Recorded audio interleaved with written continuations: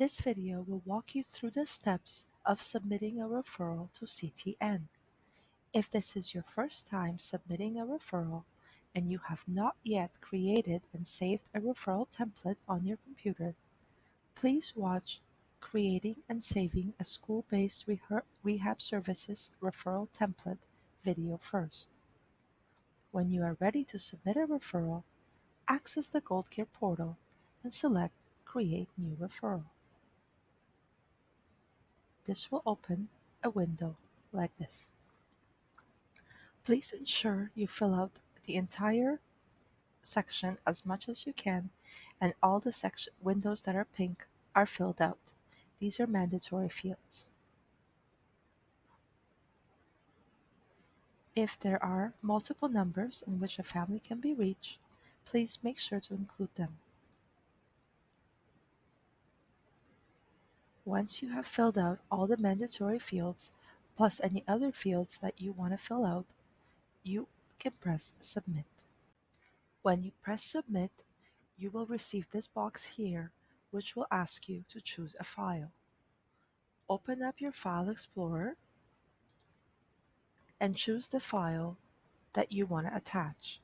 Remember the folder we had named SBRS Referrals 2019 and 2020. Ensure it is the correct referral that you want to attach, and click on it and drag it to the blue square. The blue square will turn white, indicating that it's safe to drop it, and the referral has been added. Press Upload.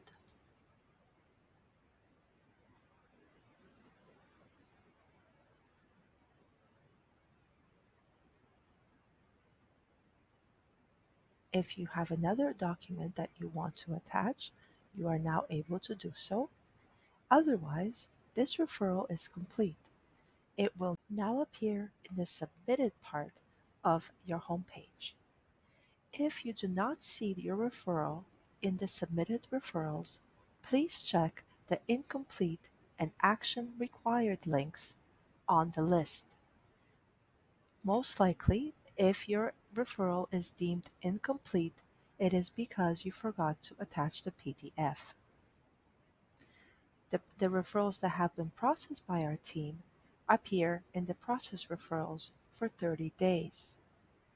After which, you can list all the clients that you have currently on the wait list, receiving service, or that have been discharged from our service in the Client List section. Please do check this section for the clients that are currently waiting or receiving service before submitting a new referral for a student.